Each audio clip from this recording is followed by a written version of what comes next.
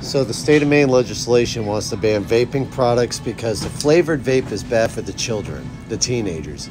Do you know every year more teenagers and more children are killed by alcohol-related deaths than they are vaping? And yet, let's look at the choices of flavored alcohol. The opportunities are endless for the flavored alcohol. The list goes on. I'm going to get to the good stuff in a minute. Apple flavored whiskey, banana, strawberry, chocolate, maple, blackberry, jalapeno, honey, hot cinnamon. There is so much flavor.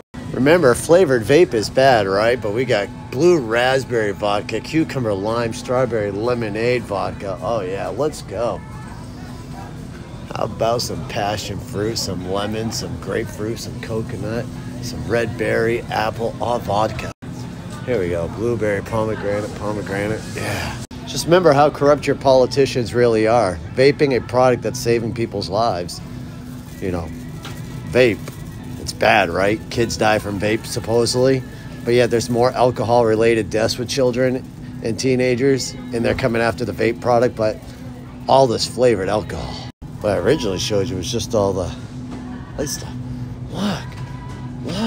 My message to Janet Mills and all the other politicians, stop meddling in people's lives and coming after vape products that are quote-unquote bad for people, kids, but yet all this flavored alcohol and you're not attacking that? You guys are complete imbeciles. Smarten the fuck up there.